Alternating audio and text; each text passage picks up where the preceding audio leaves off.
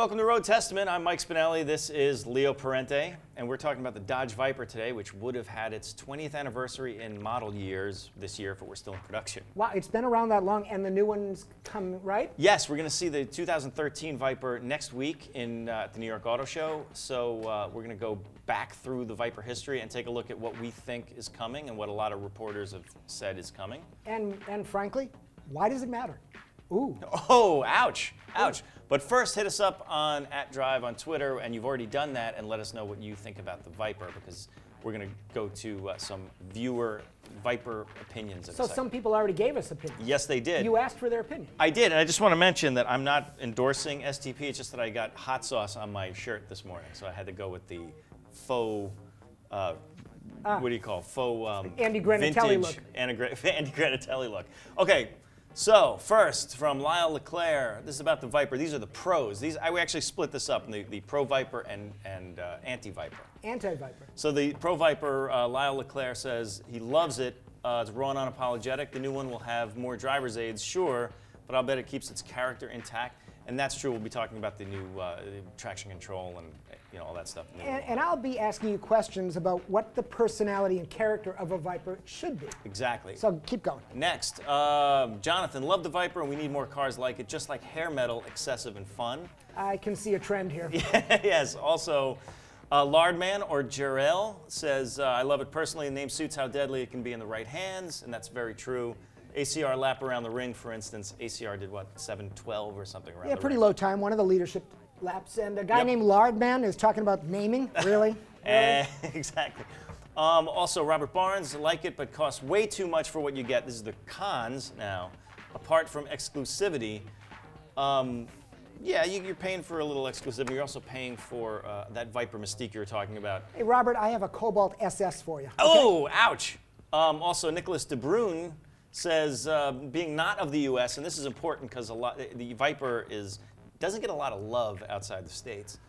I've never much liked the Viper past the first one. I think it needs an overhaul to keep up with competition. That kind of feeds into the whole new traction control and whatever they're going to do. Yeah, but wasn't Viper, when it raced, a Le Mans winner and raced internationally and had a presence? So I'm not buying into this. And I agree, and we'll talk about that a little bit more in a second. And it's like a Shelby Cobra, says Pierre Bellevaux, a longtime viewer, but without all the reasons why I'd want a Shelby Cobra. And the interesting thing about that is he's saying that it's not sexy enough, or there's something missing, that Shelby Cobra has a kind of X factor that the Viper doesn't have. That's too convoluted for me, and maybe it's just not, so let's move on right through there and go right to, speaking of the Shelby Cobra, Carroll Shelby, here sitting on top of one of the first production Vipers that we actually saw as the pace car for the 1991 Indy 500. Interesting story, the original pace car was supposed to be a Dodge Stealth RT, but some people objected because that's a Japanese-made car, American race. Some people. I don't know what people. What people? Maybe whatever. Certain people. So anyway, I'm insulted with that picture because you don't sit on cars. Right. But by the way, back then, just speaking of Carroll Shelby did have a connection with Dodge back then, moved away from Ford for a while, did some stuff with Dodge, was around when the Viper came around. I don't know if he did a whole lot of actual development work with I don't think he was involved with the Viper in a big way. Right. But first, let's go with the But he's history. a hell of a pace car driver. Absolutely. Actually, he's a hell of a racer. He was a hell of a racer. But what's this one? This is one of the first prototypes, the VM01 Viper prototype. This, now, you know the Viper as a car with a V10. Right. Back then, it had the Mopar, the Chrysler 360 cubic inch V8. Right. But as a concept, as a development car, or was that the plan? Well, I think they were sort of throwing things around. Now, development started in 1987. Wow. So, end of the 80s, I think people were starting to kind of get tired of slow cars and just dealing with fuel economy. Wait a minute, wasn't this a Bob Lutz, let's perk up the brand initiative? Bob Lutz. Bob Lutz. Right. So Bob Lutz, this was his Chrysler period. His Chrysler period. Exactly. Right. So this is the first, one of the first major prototypes that they did. The second one, this is the VMO2, I believe. This is when they had gone to V10, and don't forget, Chrysler owned Lamborghini at that point. So they took their truck V10, and Lamborghini helped them do a couple of things, crankshaft balancing. Okay. Also helped them figure out how to cast the block in aluminum instead of iron. So the rumor is true. It really was a truck motor, but wasn't it a V8 that they stretched to a 10-cylinder? I think it was based on the 360, which was a truck motor. But you can't call it a truck motor because, like you just said, aluminum casting, Lamborghini technology. Exactly. Lamborghini was running V12s in F1 around this time. Right, so, you know, Yay, Chrysler. They did get some help from Lamborghini. Lamborghini didn't build it. By the way, that on engine sucked, but oh my, it did. They didn't win a damn thing. Anyway, so, and by the way, they've locked in the shape. Right, exactly. So if you could see, you know, you see where the shape was coming from, some of the early drawings. Kat, you can go one more. So this is the first concept that showed that. I remember seeing this at 1989 in Detroit Auto Show. It was big. It's big. It's a big car. It's big. It's got a hell of a presence, and that was the thing. You know, I can't really stress enough what impact the Viper had when it came out in 1989. Oh, please try. Anyway. By the way, see the side mirrors in this concept? Yeah. That was cool. It was cool. I mean, the concept, but I mean, the car was so. And at the time, it was so far ahead. It was so far ahead. It was so amazing to see a car with curves again. Curves? Curves. Sorry. Curves. You're racing yeah, whatever. Stuff. I mean, the giant wheels, what was there, 335s in the back? I mean, that doesn't seem like a lot now with modern supercars. They didn't make it all the way to production, but the whole vibe was set in stone. I mean, it was steamroller tires, giant. And it was a big deal that the car from production to concept, or the other way around, really didn't shift that much. Right, right. Okay. Also, you know, interestingly, very short wheelbase. Here's the rear. I mean, look, when people saw this in 1989 in Detroit, they just flipped out. And they just did, because like there was nothing else like this. Right. There's the motor. Overhead valve. Yep. V10. Yep. Push rods. Manufactured headers. Cool. Cool. I mean, cool. You know, ultimately, a very cool motor. Fuel injection, all the runners here. Exactly. So. Made a noise. It made a noise like a UPS truck, as I think it was Road and Track called it a UPS truck. I don't read that. I don't read that. And then at low revs it was a UPS truck. At high revs it was God's own Dustbuster, I believe. I don't read that stuff. I Anyway. watch Drive here on YouTube. At Drive. And then we get to the production car. Hey, so there you go. There's the RT10. Okay, and this really was the side exhaust. Right, it was the side exhaust. Be careful, you're going to burn yourself side exhaust. Exactly, be careful. It was all right, so the V10, we didn't mention 8-liter. 8 flat or 8 point something? 8 flat originally. Okay, go ahead. Originally 400 horsepower, 6-speed manual, 0 to 16, 4.6 seconds. Quick now, quick then. And quick as hell for 1992 when this finally came out. So saw the concept in 1989. It ran Indy in 91. As pace car. As a pace car, came out at the end of the year, and as a 1992 model, and there it is. They always show it in red. Exactly. Now then, the next generation. Yes. They it's not that Daytona It's not coupe. this one, but they took the cues from the Daytona coupe. Yes. And built the. Let's see if you give me the right picture, and I'll explain why in a minute. So show me the coupe picture. Perfect, because they did. They ripped off the Daytona. Yes, exactly. Yeah, so the blue with the graphics, and that's the Viper GTS. Also improved it. Shelby was still around, so it was like. Yeah, it was kind of like, you know, we've got our old boy around, and he's. And not a big FU to Ford, trust me. It had nothing to do with that. It's nothing to do with that. Yeah. Up to 450 horsepower at this point. 0 to 60 in 4.6, what was it? 4.0 at this point. 4.0. Yeah, so and it dropped. By the way, I'm going to go on record right now. Yeah. I think it's freaking ugly. I hate the chrome wheels, but it was a Viper, and people liked Viper. In 1996, it was pretty badass, but I mean. Yeah. But I like what they did on the track. Well, I think, you know, the double bubble roof, I think that it just became more usable for the average buyer at that point. And I think that it had gone, by this time, it had gone. I actually suggest, and I don't know the fact here, I think they built this thing to get into racing and to start the homologation process. Okay. So it can run GT there you go. racing. Perfect. Also went from being a $57,000 car to being like an $80,000 car at this point. It's a lot of money for raw and unapologetic in this time. Exactly, raw and unapologetic like hair metal. Yes, which you know of. Right, and then in 1999 they put out the ACR, which was a little bit more, it was a little lighter, a little quicker, I mean just a little bit more horsepower. Sure. Actually, this, I think, was the homologation car, because those really aren't BBS, but they gave it the look. I thought they were BBS. Do you have inside track? What I read said, no, I don't read that either. What I read says they were not BBS, and there were about 100. They had to homologate, and they built 100 of them. So. Coney shocks, and so it was a little bit lighter than. And they were quick cars. They were quick. All right, so after the ACR, then we get into the new generation, right? So then we're in the ZB, I believe. Yep. ZB generation. So you could see the refinement creeping in. By the way, not to lose your train of thought. Sure. But it was the first generation that they raced. When they went to this generation, they really stopped racing it as a factory effort, even as a private team effort. I mean, I know there were a couple of cars around, but they were just horrible. Right. But the racing heritage was developed in the first generation car. Right, and this is when it went to 8.3 liter. Got it. So when you start moving into the 2013, you know, refinement is going to be, I think, a pretty big part of what the new car is going to be. And competitive. And by the way, by refined, I mean it's also competitive with the cars out there, like the SLS and the stuff in that in its category now. That'll be interesting, because I'm thinking about those first viewer comments you wrote about raw and unapologetic. Well, so what is a Viper? But well, let's move on. Keep going. All right, so this is the last gen. This would be the 2008, I believe. That's attractive. That is attractive and more aggressive on the. Yeah. I mean. But it's still the same body we just saw. Right, basically the same body. A couple of differences.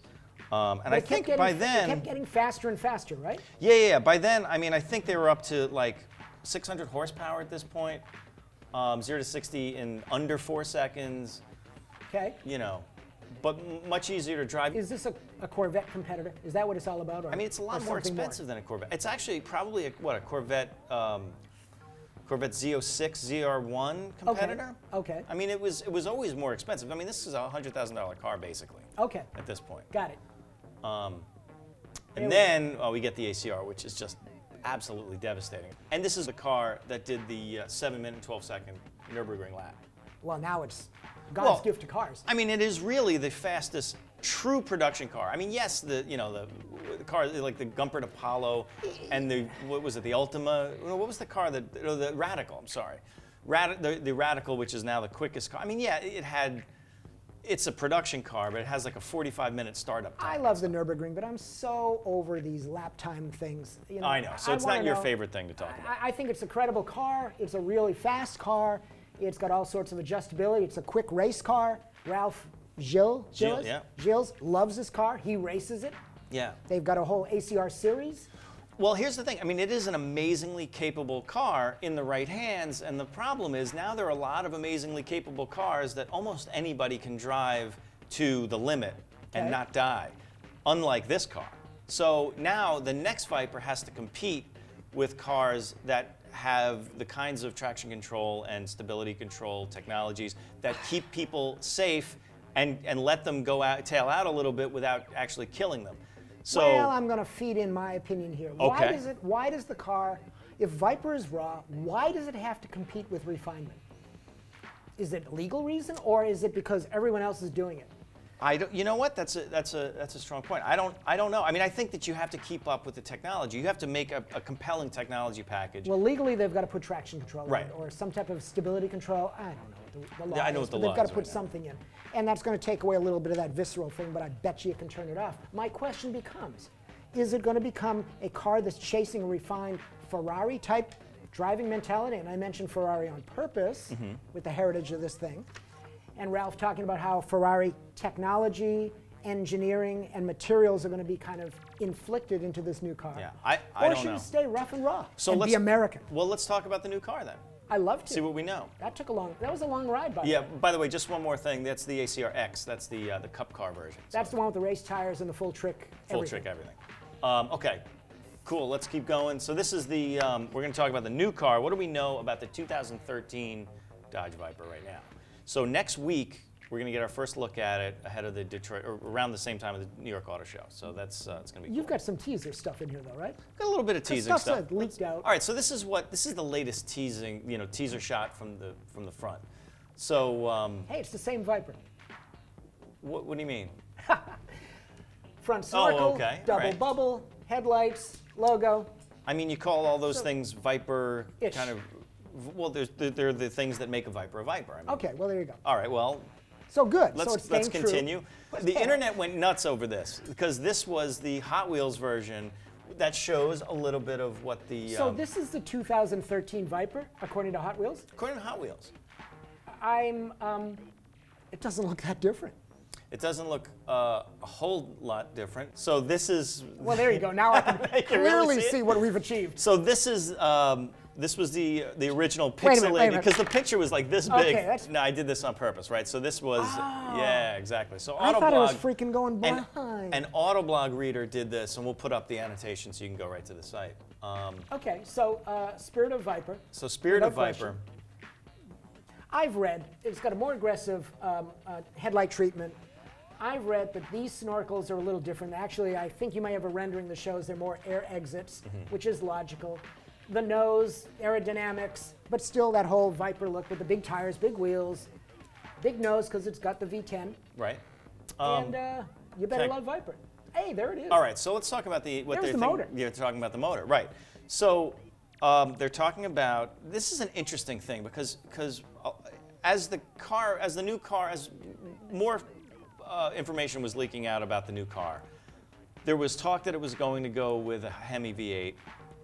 And then after that, dealers had seen it, and then other things started leaking out that they were, yes, going to go with the V10, but it was going to have some of Fiat's technology. It wasn't going to have the Ferrari technology, or it wasn't going to have the Ferrari-Maserati connection, but it was going to have Fiat's multi-air system. Basically, multi-air is an assist to the cam-driven valves to make the engine more powerful, 10% more powerful, and more efficient during part throttle and startup. Right. So it's Fiat's way of doing what BMW does fully electronically to control valves during those moments where an engine's not really efficient. Right, so to keep the unburned fuel from sitting around and being inefficient. And Fiat does it with an electric solenoid running on hydraulic whatever that pushes the valve away from the cam during part throttle and startup. Right. Which I guess so it can early. decouple from the cam so that the computer can take over and do the fine-tuning adjustments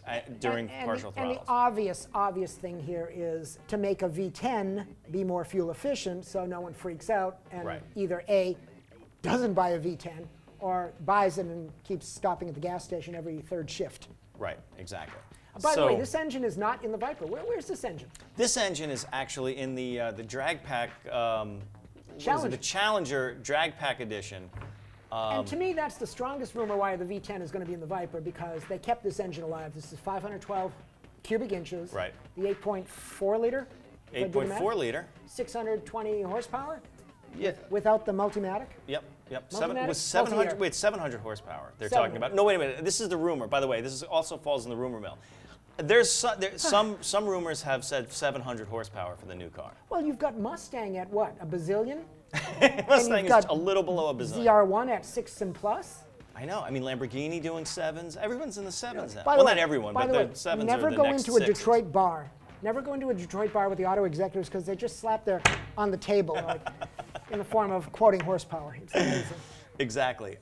So we should sort of parlay or not parlay. What is it? Segue from this into racing, because this is your field. Okay. So let me go on record. Viper may be raw and unapologetic, but the original Viper also had this very strong racing heritage. Chrysler hired companies like Reynard, chassis builder and racing, Orica, who's now running the Toyota TS030 program and builds their own racing chassis, and they went out and raced Viper internationally and won just about everything. They won Daytona overall one year, they won Le Mans 24, they won the Nürburgring 24 3 years with the Viper. And it was a statement car at that time. Why did I ask you to put this picture up of this 1970s Dodge Daytona NASCAR? Because this car at that time was a leap forward statement car for Dodge or whatever it was. And my fear is that this new Viper is just going to be a continuation of the same old Viper, where I'm craving this Viper to be a leap forward statement car for this whole SRT thing. The reason why I picked this picture is because this is allegedly a mold for the nose of the car. But what fascinated me, this is the cutout space for, I think they're called aero catch, the racing body fasteners. And I am loving the moment where I'm going to show Ralph this picture and ask him, is there a racing Viper in the future or not? The rumor is that there is a program. The rumor is that Riley, the chassis company that does a lot of Grand Am cars, is working on the racing version. I know ALMS would love to have this car. You've got to believe that someone like Marchione would love to go back to Le Mans, but I wonder if it's going to be a little bit of Grand Am and whatever. I think it would be a perfect vehicle, at least from a marketing stance, to bring a Viper back as part of a Fiat Chrysler joint plan back to Le Mans. It's the Grand Am thing that I'm not sold on, but you have the inside track a little bit more. I don't have an inside track other than logic. Yeah. You know, Dodge is in a place where they want to still be friends with NASCAR. They need that help. NASCAR always puts the thumb on their manufacturer partners to support Grand Am. It's easier to do a Grand Am car than it is a full-blown ALMS Le Mans car. Right, and also Viper has some heritage in Le Mans. There we go. That was one of the Oricas, one of the last ones, branded Chrysler. This was just before Orica, Reynard, and Chrysler got together to try to do an LMP car. Right. It was a massive failure, but this thing was winning Le Mans, winning GT championships in Europe. So can Chrysler bring back the Le Mans mojo? How about the question is, should they? Good point. Should they?